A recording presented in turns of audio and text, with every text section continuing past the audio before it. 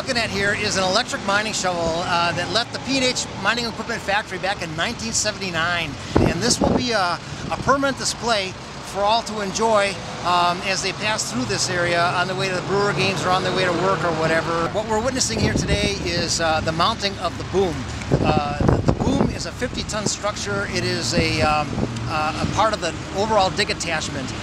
It is a support structure that will have the handle and the dipper mounted on it. This machine is a great example of the industrial artisanship that you see not only in P&H Mining Equipment here in Milwaukee, but across the landscape of Greater Milwaukee.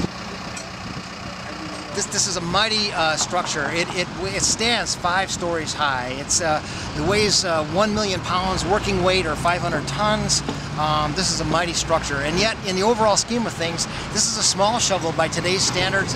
It's about 1/3 the size of today's top-of-the-line electric mining shovels that are applied to iron ore and copper and coal mining. This will be here for many, many decades to come. So long as there's a P&H Mining Equipment, this shovel will be on display for all to enjoy.